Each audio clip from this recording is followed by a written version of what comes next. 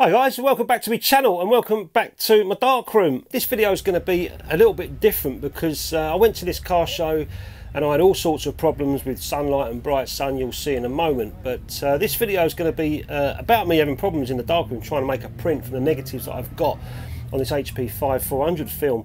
And it'll be great at the end of the video if any of you guys can give me some input, put some comments in and let us know what you would do with these negatives. I'll show you the negatives in a moment, but I'll just tell you a little bit about where I was and what I was up to. So it's Sunday the 15th of September and I'm at the car show in Ryde, and I brought out with me a roll of HP 5400 speed and an Olympus OM20 as well. So there was a car show in town and it was in Ryde on the Isle of Wight. A lot of cars came from mainland Britain over to the Isle of Wight and showing off. These guys were showing off their cars, and there was literally hundreds and hundreds of classic cars at this car show, and I was quite excited to get down there and take some photographs. But when I got up that morning I noticed that it was completely blue skies and the sun was super bright, and the first thing I thought was, do you know what, if I take any film camera or any roll of film and just go out and start taking photographs of the exteriors of these cars, I'm going to be in trouble because that sun's so bright and them cars are really gleaming and chromy all over them.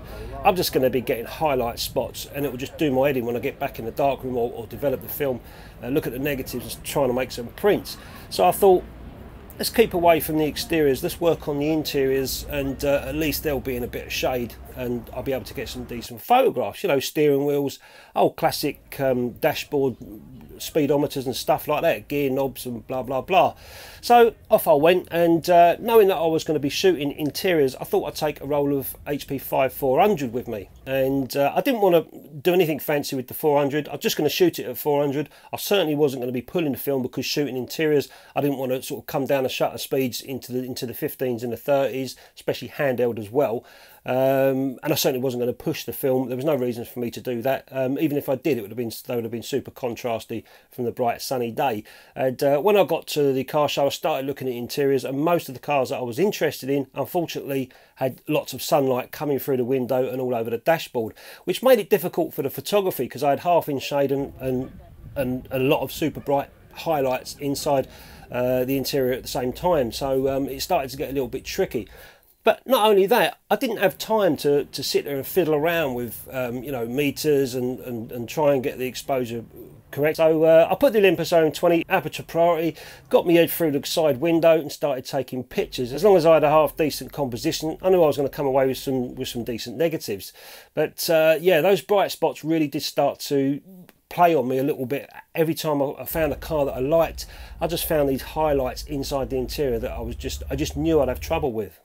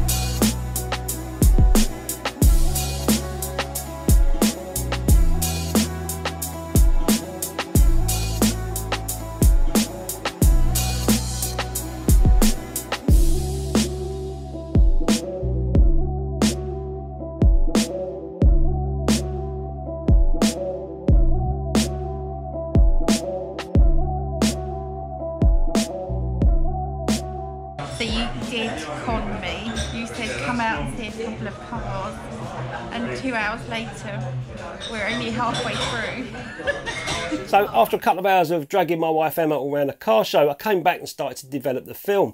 And I used X-Style 1 part to 1 part, and instead of the normal 12 minutes that I use for HP5, I decided to do it at 11 minutes. I knew that the interiors were going to be contrasty, so I just tried to pull a little bit of that contrast down by just underdeveloping by a minute. Now, I told you earlier I didn't want to pull the film because that would have given me slower shutter speeds. That wasn't going to happen whatsoever. So I'll just show you the negatives that I came back with. So these are the negatives here. So you can see the trouble I was having. You know, these interiors were in shade and in sunshine as well. I couldn't avoid it. These cars were just in positions where, you know, I couldn't exactly turn around and say, excuse me, mate, could you move your car a little bit for me so I can get a photograph of your interior. But you can see these negs, you can see on these steering wheels, we've got chrome steering wheels going on, chrome decals, whatever they're called, decals. Another chrome steering wheel here. And one particular negative I liked, which was this one here. I started working on this and I realised this part here is kind of like jet black almost, and you can see it bleeding off to the side. The black is slowly bleeding out, and that's the highlight. That's the sun shining off the chrome on the steering wheel. And no matter what I did, I played around so much trying to seeing if I could get any tone at all inside this on this chrome steering wheel, and it just wasn't having none of it. But you know, but anyway, these are the negatives that I was playing around with. So I had to, you know, I didn't want to come away from the car show and have nothing to print at all. So a couple that I had a look at was one here, which I quite liked. I think this was the Jaguar interior. I think it was a Jaguar. That's one of them here. If I can just get a glare off for you. It's quite nice, and you know, I did play around with it a lot, do quite a lot of test strips on it. This is glossy paper, guys. This is Ilford's multi-grade warm tone paper, and I must say thanks to the guys that support me on Patreon. This month I went out and got myself some of that paper, the warm tone Ilford multi-grade paper, to try out. Well, I've played with it before, I say try out, but I don't often use it. And this time I went for Photospeed's WT10 developer, warm tone developer.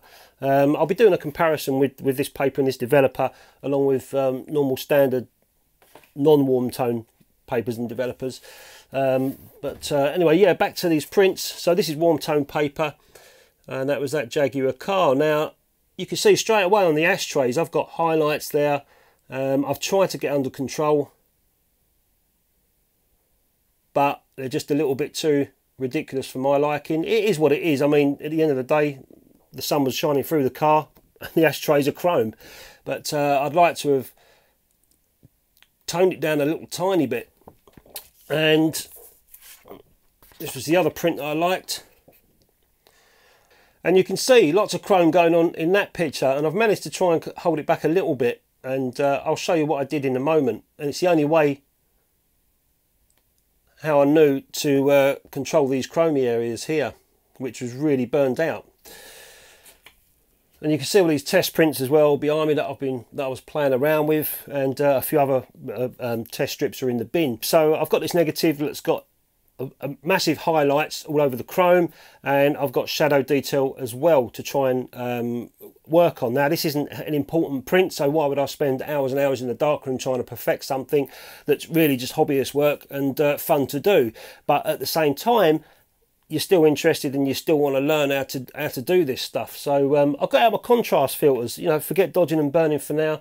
I got out my contrast filters. I mean, I started off with the 2.5 filters standard and continued that way, but I was getting nowhere at all. So I decided to put a contrast 0 filter in, and what I did, I ended up doing 2 minutes with the contrast 0 filter, just so that it could work on the highlights and kind of leave the blacks, but it's still going to work on the blacks, but very slowly.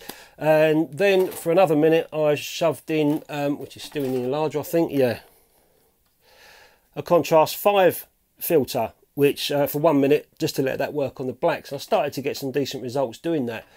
Another way I know I could have controlled the highlights was to pre-flash the paper. I know this is multi-grade paper and I've done it before, and it just takes the flash word, the inertia off of the paper. It takes the white away so much, you know, as here on the ashtray.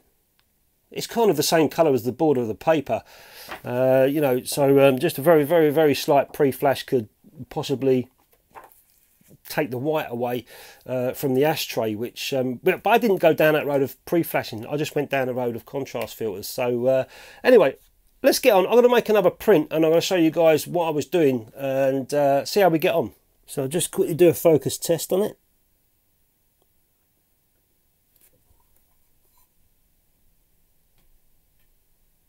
So this is a chrome part of the steering wheel.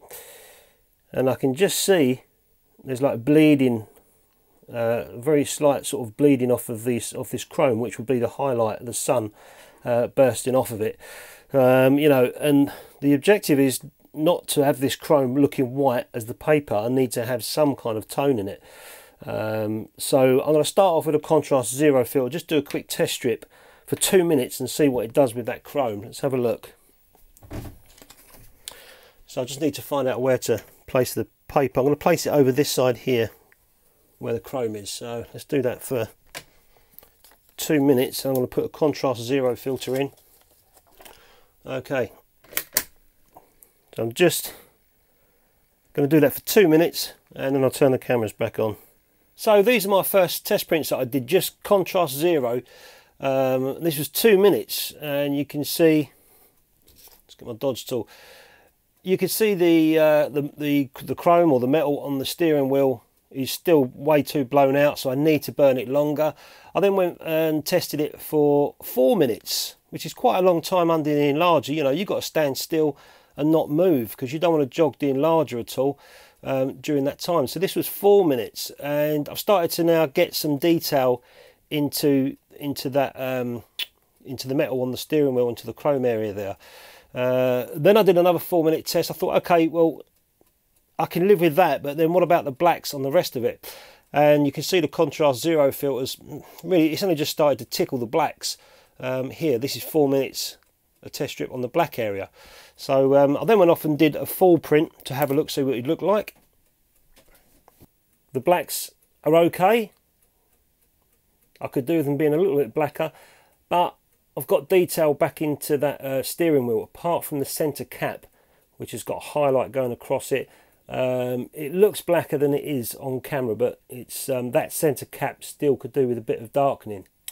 So it's going to be another long test. This one I'm going to have to do another test print at 4 minutes with contrast 0, and then I'm going to do 2 minutes with contrast 5 and just see if that can pop these blacks out. Now don't forget guys, this video is about what you would do. This is the way I would go around doing it, but others may do it completely different. Be interesting to know. So let me do my theory first. Contrast 0 at 4 minutes and contrast 5 at 2 minutes. Hey Google, play Phil Collins. Alright, here's Phil Collins on Google Play Music.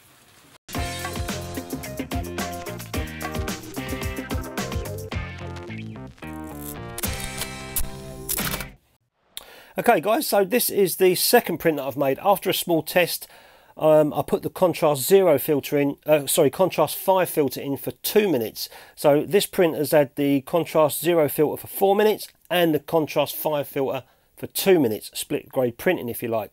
This was the original one that I did. There's no 5 filter, just contrast 0 for 4 minutes.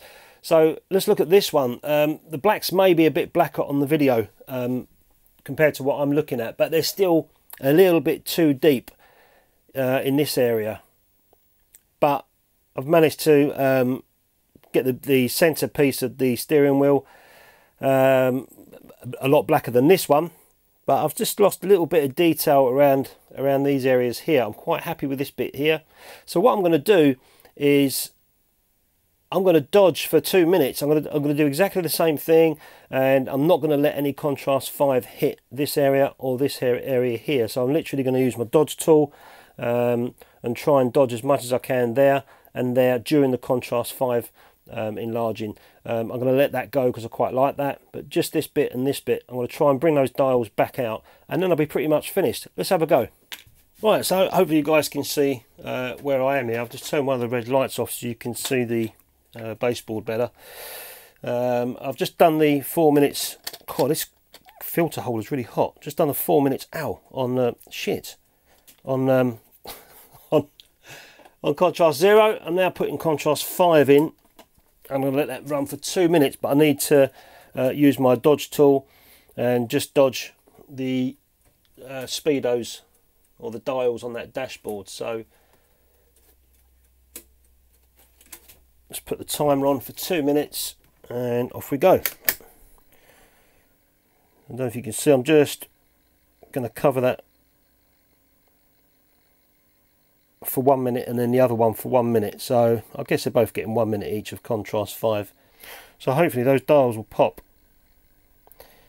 It's hard to concentrate on talking when you're doing this. Okay, there we go. Get a burn tool out, which is just a piece of card with a hole in it somewhere. Where's that gone? I've lost the bloody thing.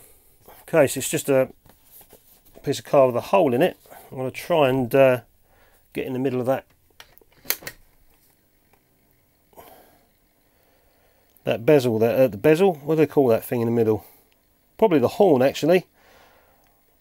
Okay, so whatever this comes out like is my final print. I'm not going to waste any more paper.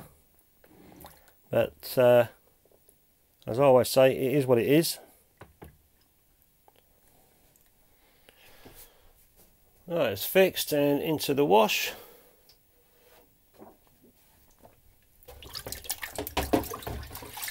And this is how I wash my resin prints. I've got a sink down here and I just keep pouring buckets. A little hole in this tray and the water comes back out.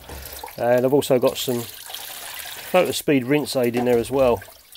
Wow, so hopefully this is coming out okay on the camera. So I've already told you this was the split grade, the 0 and the 5. This was just 0 filter. This is the one I've just washed, and this is my final print. And all I did differently on this one was contrast 0 for 4 minutes, contrast 5 for 2 minutes. But during that 2 minutes, for 1 minute, I kept light back away from this area and also this area, which made the dials pop more than just hitting it with contrast 5 for 2 minutes straight. So the rest of the image got 5 filter for 2 minutes, but these only got 1 minute each, which just made it got a little bit of highlight going on, and it made the dials a little bit whiter as well. So that's the final print that I came out with, and I'm quite happy with it. I've managed to, you know, pull the highlights away from the steering wheel, the silver on the steering wheel, somewhat. But you know, ideally, I would love to have shot that in shade. With it was just tricky, you know, shooting down there with that blazing sun hitting everyone.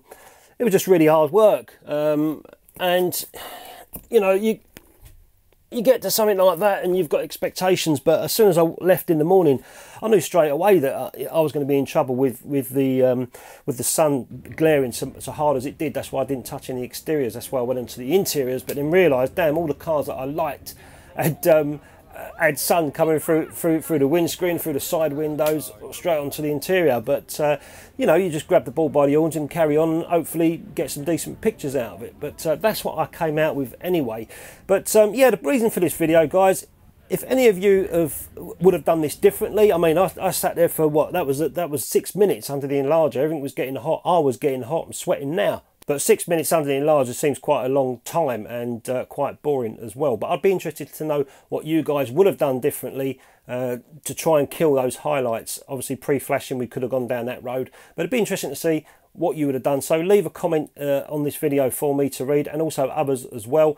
And if I get any decent comments or any constructive stuff, I might come back in the darkroom and try it and let you guys know how I get on. Yeah, I've got to mention a new channel on YouTube called The Photographer's Bag. I'll stick a link in the description of this video, and also a title here so you guys can see it. Graham, his name is, and he's got a few subscribers, but he's got loads of cameras and loads of knowledge on film photography. At the moment, he's showcasing all the cameras that he's got, and showing you how they work and detailing all the information about all these old SLR cameras. So if you're into film photography, definitely worth checking his channel out, and give him a big thumbs up and a big subscription as well. Get him on the road, because I think his stuff's going to be value in time to come. So his name's Graham, The Photographer's Bag. Anyway, guys, thanks very much for watching the video. Hope you liked it. Please subscribe to my channel if you haven't already subscribed. Give it a big thumbs up as well, this video, and stick your comments below for everyone else and myself to see. I've also got to say thank you very much to the guys that support me on Patreon. You guys are great. Thank you so much for your help. See you later.